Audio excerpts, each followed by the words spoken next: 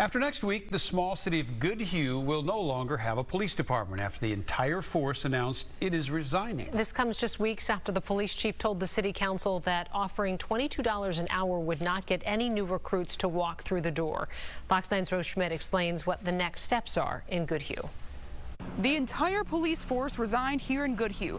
That's the chief, an officer, and 5 part-time officers. City officials are now asking, how do they move forward?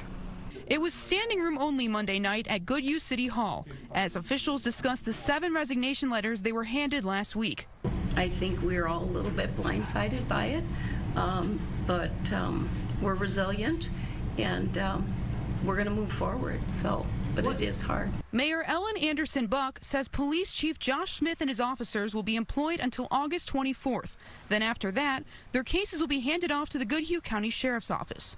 I want to reiterate that we will have police coverage in the city of Goodhue. That is not an issue. To understand how the city got to this point, this was Chief Smith on July 26th, sounding the alarm about recruitment problems.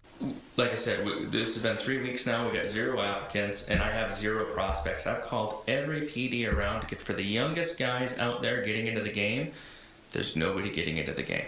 The chief told the council small towns like Goodhue are losing recruits to the cities, and he himself had multiple offers that week alone. If you want to keep the PD, and this is something where we want to continue going with, something that needs to change dramatically and drastically, and it's got to happen now. City officials now recognize that if they're going to be able to rebuild, they'll need to be competitive. I can probably speak for everybody that, they provided excellent safety and security to our community, and the small town policing that they did, we want that back.